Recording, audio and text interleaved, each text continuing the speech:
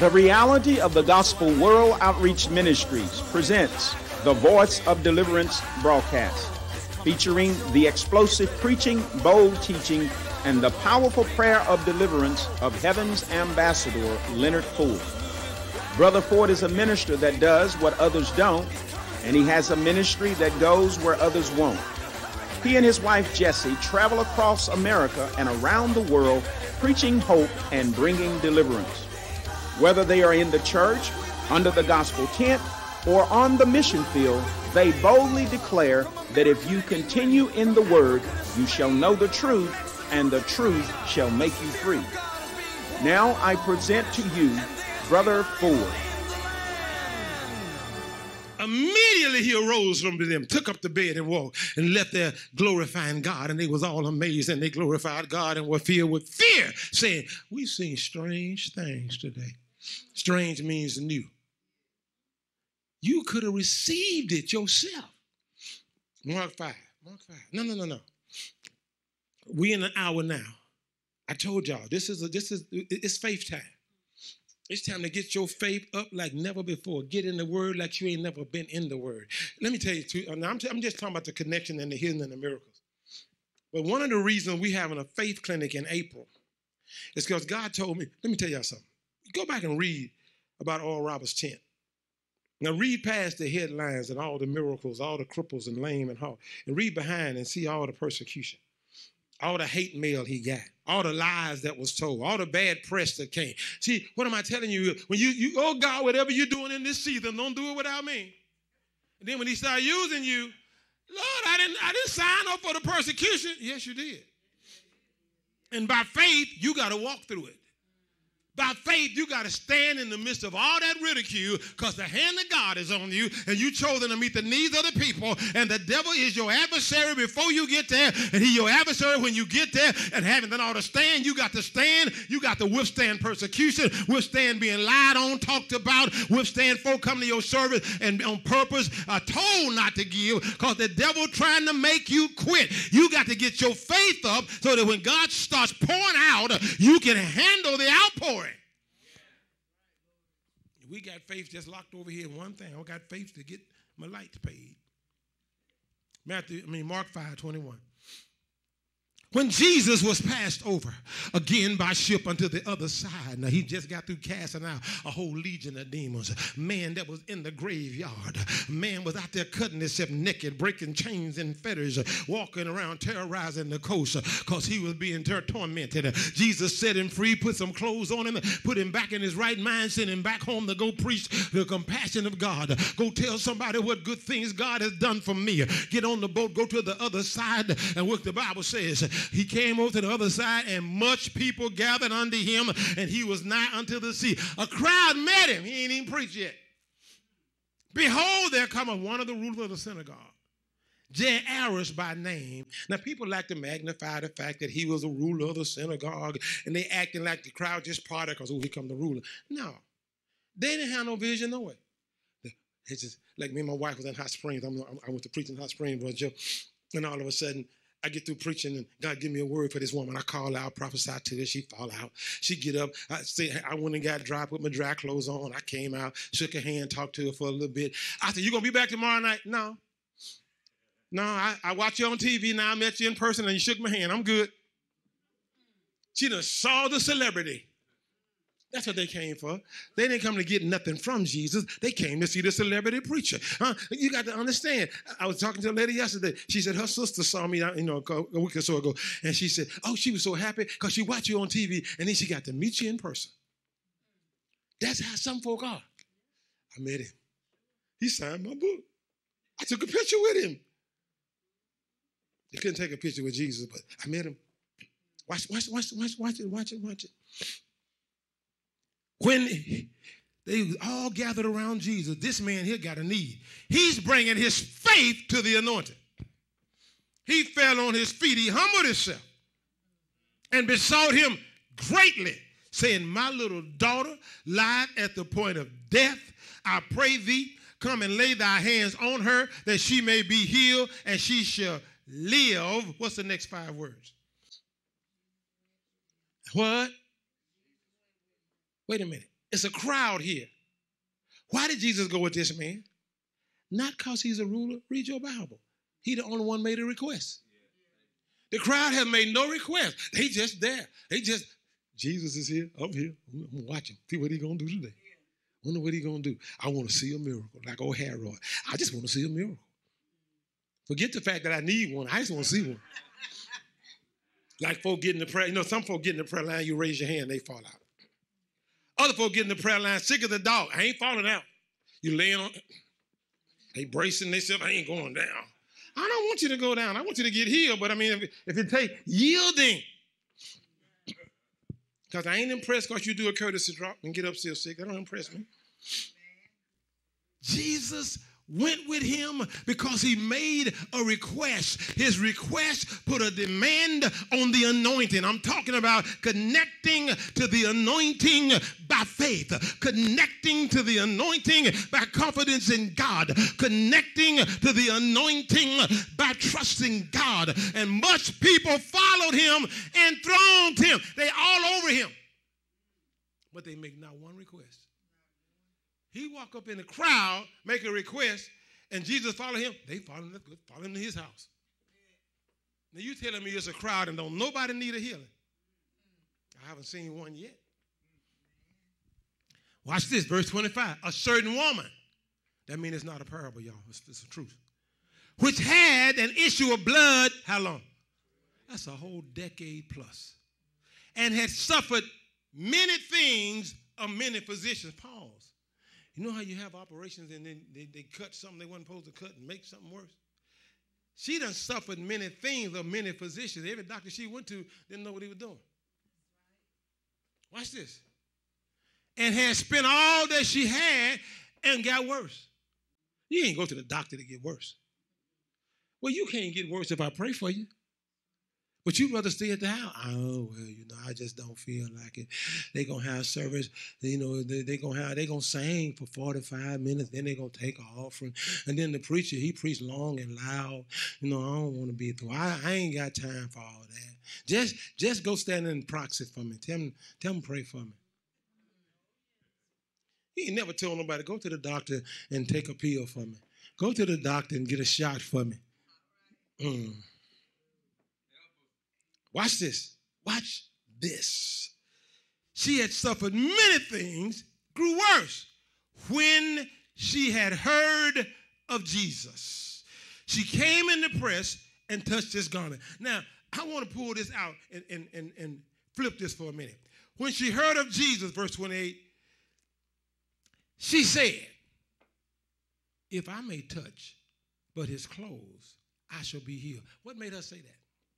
Whoever told her about Jesus, because Luke tells us in the 6th chapter that they came to hear him and to be healed, and many touched him. As many as touched him were made whole. I believe some of them folk who just touched his clothes went to Bernice's house and told her, Bernice, girl, there's a stranger in the city and he's healing. Now, we don't really know. It's a controversy. Some say he the Messiah. Some say he got a devil. But all I know is I was blind and now I see. All I know is we was down there the other day and Uncle Ned touched him. He threw them canes and crutches down and been walking ever since. I'm telling you, girl, the man didn't even call him out. We just touched his clothes and power of God was healing everything. And I'm telling you that he don't charge either. You need to get on down there because I'm telling you there's a stranger in the city and he's healing. The lame is walking, the blind is seeing, the dumb is talking, the deaf ears is coming open. And you know what? She sit there and meditated on that. Faith come how? By hearing. So she sit there and our hope began to rise again. Her expectation got so strong. She said, well, if I can touch the hem of his garment.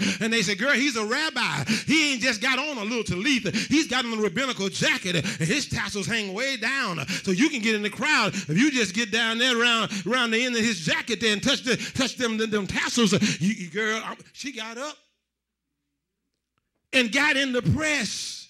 You know, if you've been bleeding for 12 years, you weak, you anemic. You don't feel like getting in no press.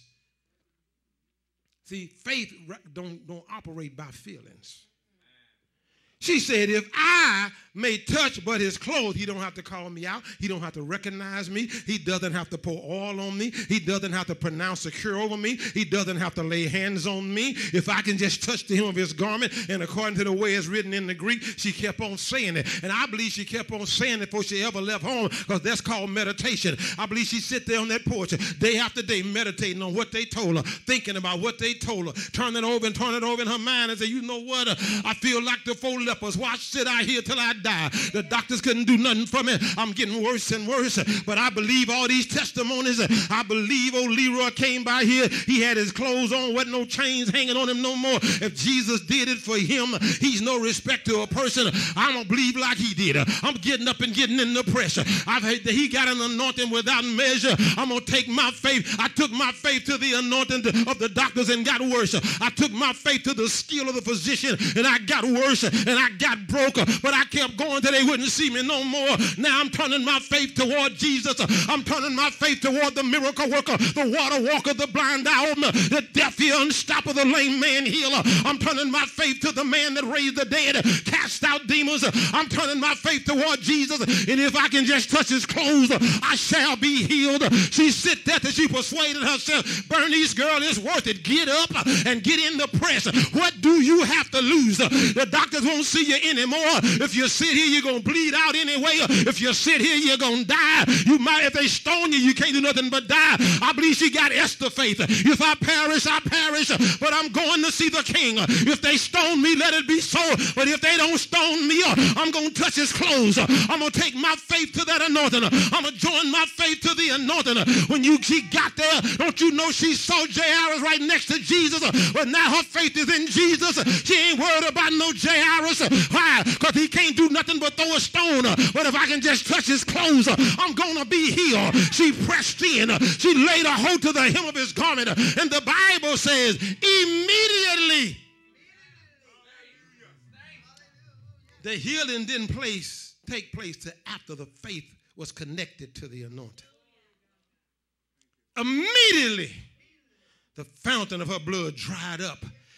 Listen, she didn't feel first. She didn't feel till after it dried up. And she felt in her body, oh my God, that she was healed of that plague. And Jesus immediately knowing in himself that virtue, power, anointing was gone out of him. Wait a minute, the crowd is thronging him. A whole lot of folks are touching him. A whole lot of folks got their hands on him. But some faith touched him this time. She touched him by faith. And her touch of faith drew virtue. Her touch of faith, listen, she touched his clothes, but the virtue came out of him. She touched his garment, but the virtue came out of him. He said, who touched my clothes? He didn't say who yanked on my clothes. See, the word of knowledge says somebody touched your clothes and drew out what you felt leaving you. And Jesus said, who did this? I've been in this crowd rubbing up against me. Ain't nobody released faith. Only one man made a request or put a demand on this anointing, but somebody put a demand on my anointing without a word. It was just a touch of faith. And they got in there in faith, and he said, who touched my clothes? That's why the disciples are, my boss, you tripping. What you mean? Folk rubbing all over you. What you mean, who touched you? All these folk touching you. No. That was a touch of faith. That was a touch with faith in it. Seeing the multitude thronging, he said, who touched me? Verse 32. He looked round about to see. He said, no, I ain't moving from this spot. Hold on, Jairus. I'm going to your house, but somebody touched me. I got to see who this was. See, he don't know. God ain't revealed it to him yet. So the woman fearing and trembling. She was fearing and trembling. I believe part of that trembling was that anointing going through her. Hallelujah. And she walked up to him and she began to tell the story. And we wouldn't have knew this. We wouldn't have had verse 27 to this if she hadn't told the story. And the Bible says, watch this. The woman fearing and trembling, knowing what was done in her, came and fell down before him and told him what? All the truth. And he said unto her, daughter, thy faith. Why he didn't say my power? Why he didn't say my virtue? Why didn't he say my anointing? Because he had that same anointing when they was rubbing up on him, touching and pressing on him. But nobody was releasing faith. He said, daughter, your faith made you whole because it was your faith that activated the anointing that's on me. See, sometimes we don't understand. You stand before people to preach and look like you can't get it off the ground. You know why? Because they ain't got a lick of faith in the anointing that's on you. You go someplace else and preach and you just dripping. I mean, you can't hardly walk. You just dripping. It's flowing. You come back around folk that you love, folk that, and you can't get nothing. Can't prophesy to them. Ain't none of your anointing working. Go into another atmosphere and it just gush out. It's a respect thing.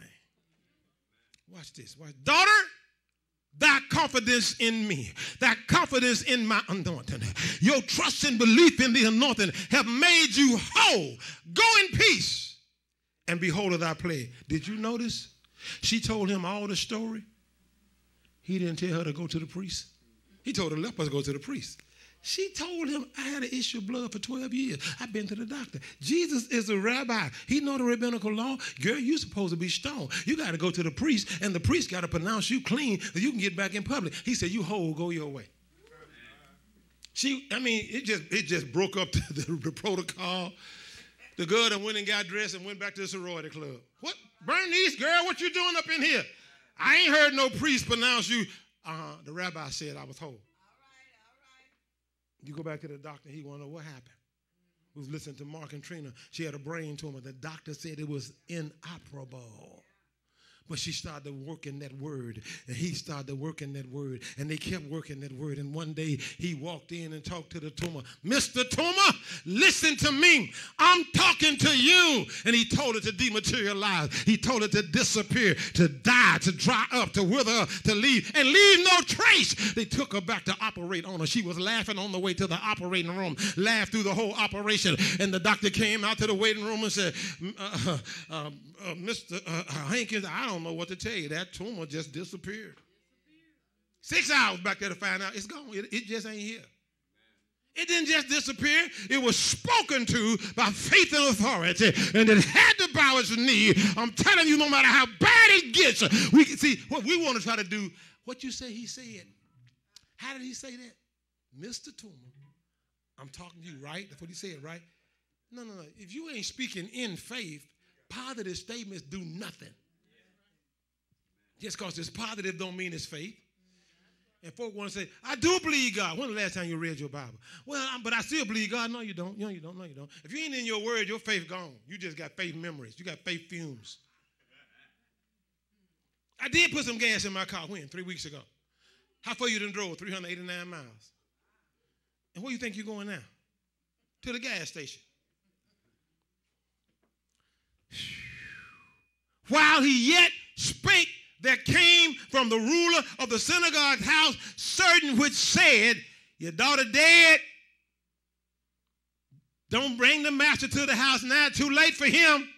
Why troublest thou the master? Look at what they said. Any further. Let it stop right here. Let death have the last say. She quit breathing. It's over. Really? Carrie Blake's daughter died. He buried her. 9 years later, when his other daughter died, he picked her up in his hands and said, you will not die but live. She already dead. He said, you will not die but live. 45 minutes. He wouldn't quit. For 20 minutes, he carried her in his arms. He got tired. He set her down for 25 minutes and spoke to her and spoke to her and spoke to her. And finally, she just threw up and said, Daddy, I'm hungry. Let me say this. In the meantime, his other children and his wife came in, and they were saying with him, he said, listen, if you can't believe with me, get out of here. Watch this. When the girl came back to life, then he called the paramedics. They took her to the hospital. They examined her, and guess what they said? She has been clinically dead for at least 45 minutes. Clinically dead for at least 45 minutes. She ain't dead now. What happened? He got, when his first daughter died, he said, I ain't have no faith. I didn't know this, but he had been studying and searching and seeking and digging. And this time, faith came alive. The gift of faith wouldn't let him quit. See, I'm not talking about being desperate. You can be desperate as you want to. If you ain't got no faith established, ain't nothing happening. Who got enough faith to stay with the dead body 45 minutes? Because something in your gut said it ain't going to end like this. I could tell you about Samuel Rodriguez's daughter, but let me get y'all. Y'all getting weary. As soon as Jesus heard what the bad report was, see, when God hear folk talking negative, he'll quicken you. As soon as Jesus heard the word that was spoken, they wasn't talking to Jesus, they talking to Jairus. As soon as he heard what was said, he said to the ruler of the synagogue, be not afraid, only believe. Believe what? Believe what you said when you came to me. You said if I lay my hands on her, she shall be healed and she shall live. How many know if you die sick and you get right from the dead, you still need a healing? He's telling Jairus, don't unsay what you said. Let stay said what you said. Just believe what you said. You said if I go lay my hands on her, she's going to be healed and she shall live. Even though she died before I got there, keep saying what's been said, and I'm going to do what you said. And the Bible said, now from this point, he cut the crowd off. They was there to see the lady. They was there to hear her testimony. But when this report came, y'all stay here. You can't go with me. He suffered what? No man to follow him, say Peter, James, and John. I mean, them other disciples kept there to keep the crowd from going. He come into the house of the ruler of the synagogue, see the tumult and them that wept and wailed greatly. And when he was come in, he said to them, notice what I want you to understand. The last thing Jairus said was lay your hands on her and she shall live. You do not hear another word from Jairus. He never undid his faith. He never unsaid what he said. He never respoke what he had spoken. See, you got to, once I believe, therefore have I spoken, Jesus said, stay in faith. Why keep believing now? She's dead. Stay in faith. Watch this. The damsel ain't dead. She's sleeping. They laughed at him. But when he had put them all out, did you check what he did? First, he stopped the doubting, onlooking crowd. He get here, he changes the atmosphere in the room by putting all the doubt, all the gainsayers, all the mockers, get out. Now you see why when Peter went to raise darkness, he said, put them all out, y'all get out of here. When Elijah raised the dead, the woman had to stay someplace else. He went in there by himself. Watch this. He took the damsel by the hand and said unto her, who are you talking to dead folks? Talitha kumai, which is being interpreted, damsel, I say unto thee, he's talking to the dead girl. He spoke to a fig tree. It heard him. See, we think when folk in a coma, they can't hear. Yes, they can. He said, arise. Straightway, the damsel arose and walked. Now watch this. Go to Luke chapter 8. Same story. I want you to see how Luke said it. Yeah, I know he gave us something that he told the parents to be quiet, but we ain't worry about that. Luke 8. We closing with Luke 8. Luke 8:52. Same story. We cut into the chase. And all wept and bewailed her, but he said, weep not, she's not dead, but sleep. They laughed at him, knowing she was dead. He put him out, took her by the hand, and called, saying, maid, arise. What's the next 5 words? Wait a minute. If your spirit left your body, you ain't naturally rest and sleep. You dead. The body without the spirit is what? Dead. When he said, arise, the spirit came back in the body. Read Elijah's case. It said his soul came in him again. When he spoke the word, her spirit came again and she rose up. What happened? Faith connected with the anointing. Jesus had the anointing. Her daddy had the faith to get the anointing to the situation. And when the anointing got there, the anointing rectified the situation. But the anointing changed the atmosphere. See, he put them out. Do you understand when you walk in a room under the anointing on you changes the atmosphere. You walk in somebody else's house, but you just took control. Because there's an anointing on you. Other times, folk will be arguing with you. You walk up in there and say, get out. Ain't my daughter. Get out. Why? Because there's an anointing on me. What did he say? I only do what I see the Father do. I only say what I hear the Father say. So I'm telling you, you can't take this as a formula. Next time, I'm going to put them out. Who told you to put them out? You don't just put them out because that's a formula. You're walking in the Spirit. You yielded to the anointing. Father, we love you. We praise you. We honor you. We magnify you. We adore you. We bring our faith to your anointing. We know there's an anointing to cancel every debt we got. We bring our faith to that anointing. We connect to that debt canceling anointing by faith. We think there's an anointing for supernatural increase, surplus, abundance, and divine overflow. We bring our anointing to it, and we believe we receive the manifestation. For we know the grace of our Lord Jesus, that though he was rich, yet for our sake he became poor, that we through his poverty might be made rich. God, there's a healing anointing in this house tonight. We bring our faith to it. We know what the doctor's report is. We know what the x-ray said. But our covenant says with his stripes we heal. We bring our faith to connect to the covenant tonight.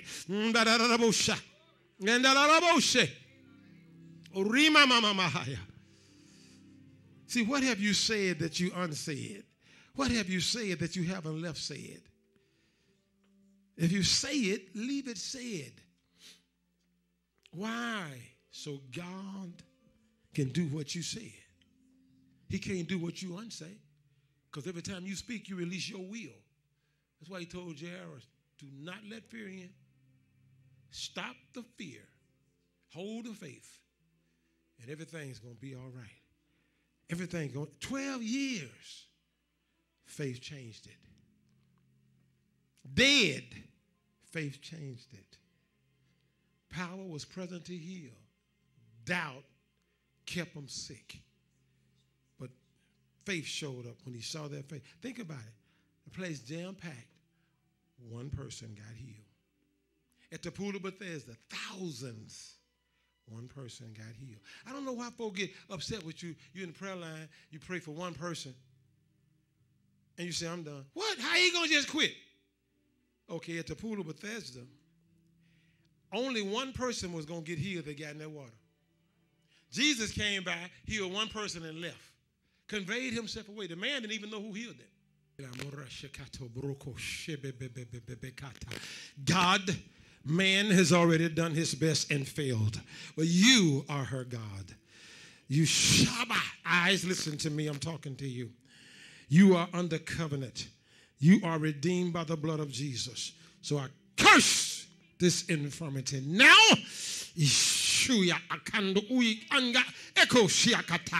by the power of God, I command you to be healed.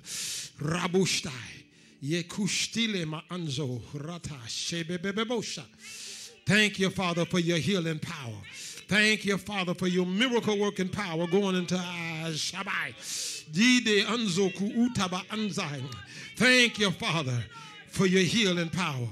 In Jesus' name, glory. Encouraged through the uncompromising message that you heard today. If you would like to have this message in its entirety, send $8 for compact disc or $20 for video to the Reality of the Gospel Ministries Incorporated, P.O. Box 164091, Little Rock, Arkansas 72216. If you would like to become a partner with this ministry, you may do so by joining the Ally 200 Club at $25 a month, or you may become a Truth Ally for $10 or more each month.